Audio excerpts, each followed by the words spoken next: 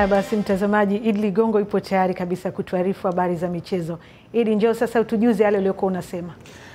Basi ni kwamba mambo ni mengi kulikweli kwa weekend hii, lakini moja kwa moja tunaanzia katika hali ambayo imeshangaza wengi kidogo, lakini ni kwamba hisia mchanganyiko zimetolewa na wakazi wa jiji la Madrid, Uhispania, kufuatia tangazo la kuahirishwa na kuteuliwa kwa uwanja wa Real Madrid kutumika katika mchezo wa marudiano wa fainali ya klabu bingwa barani Amerika Kusini.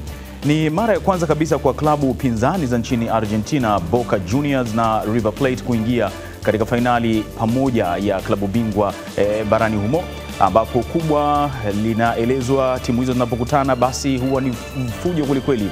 Baadhi ya mashabiki wanakosoa kuhamishwa mchezo huo mpaka barani Ulaya, lengo ikiwa ni kuepusha ghasia ambazo zimezuka katika mchezo wa awali ambapo matokeo yalikuwa ni 2-2.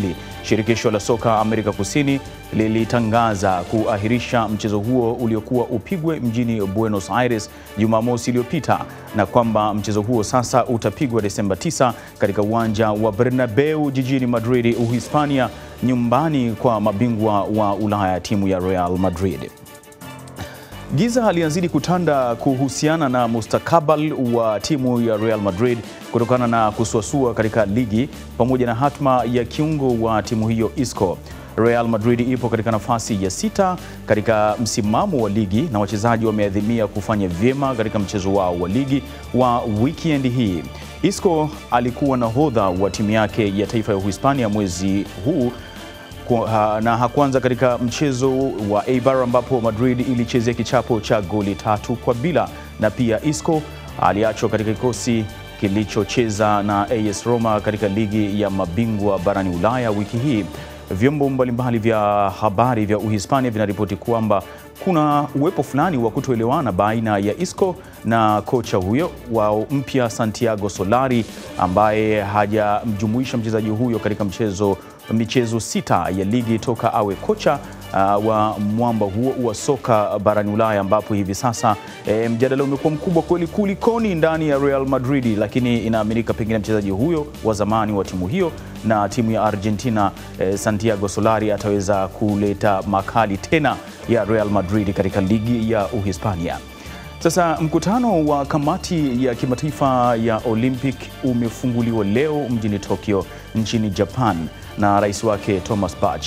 Mkutano huo unatarajiwa kuwasilisha ripoti ya shirikisho hilo namna ambapo linakabiliana na matumizi ya dawa za kuchochea misuli kutoka kwa ile kamati ya jopo hilo, ambapo ripoti ya maandalizi vile ya majira ya baridi ya Olimpik katika jiji la Beijing nayo itasikilizwa hapo mwaka 2022.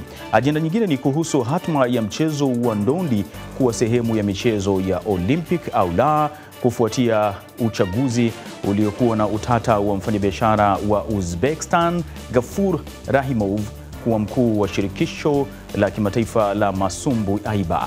Rahimov yupo katika orodha ya watu waliowekewa vikwazo na Marekani, na IOC mara kadhaa imekuwa inaishitumu AIBA kwa mambo ambayo yapo ndivyo sivyo ndani ya taasisi hiyo ambayo inasimamia michezo ya ndondi ama boxing za ridhaa.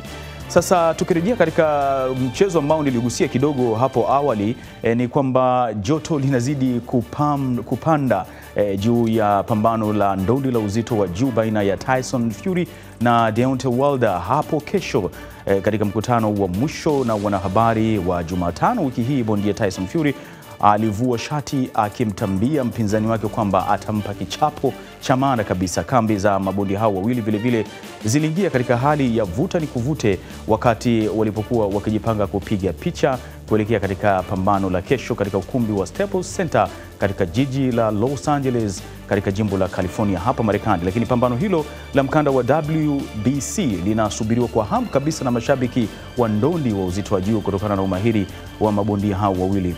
Wilder yeye ni raia wa Marekani na ana urefu wa futi 6 na inchi 7. Sasa fikiria, ameshinda mapambano yote 40 ambayo amecheza, lakini Fury kwa upande wake ambaye ni raia wa Uingereza, yeye ana urefu wa futi 6 na inchi 9 na ameshinda mapambano yote 27. Kwa hiyo kesho kuna mmoja atakuwa 40-1 ama 27-1 tusubiri kuone hapo masumbu yatakavyopigwa Mary Mgawe. Hili nimependa kweli ulivyosema Tyson Fury atamtandika mpinzani wake kichapo cha maana kweli kweli. Na ndo jinsi ilivyo, maanake masumbwi na unajua uzito wa juu yalikuwa melegalega kidogo. Kwa hiyo tusubiri tuone kesho hapo katika ule uwanja wa Staples Center Los Angeles nini kitatokea. Sawa kabisa. Basi mtazamaji, hapo ndio tunafika mwisho wa Duniani Leo siku ya leo. Naitwa Mary Mgawe, kwa niaba ya wenzangu wote nakutakia weekend njema.